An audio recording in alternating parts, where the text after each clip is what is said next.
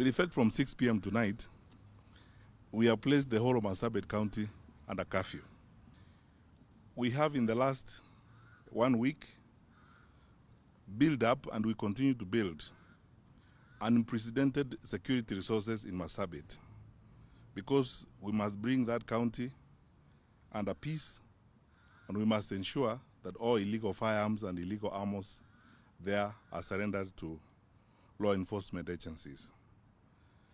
We will stay on this operation until sanity prevails and until we stop the senseless loss of lives in that county.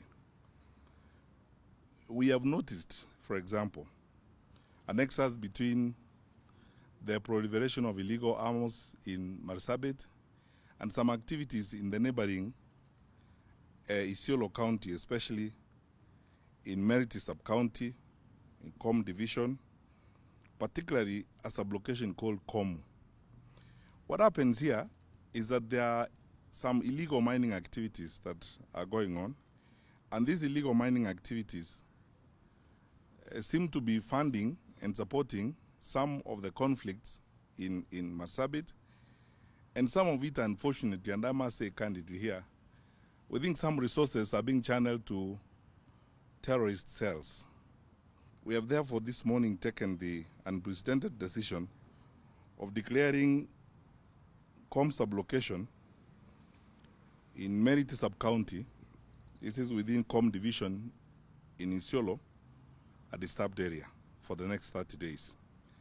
What that means in security terms is that we are moving in full-blown and very stiff security activity to that sub-county. And especially in that sub-location where those illegal activities are happening, within the next 30 days, any movement and any activities there must be cleared by the security sector. We are aware, and we have noticed, because we have been having increased intelligence activity on the ground for the last 1 month.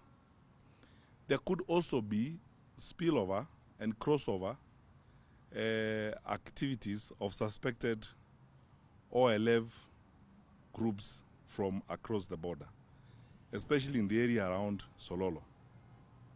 We have a duty to keep our country safe and to keep our territory safe. With immediate effect, we are going to have a clean-up exercise in that area. And everyone should understand that we have a duty to protect our people and to ensure that that part of our country is secure.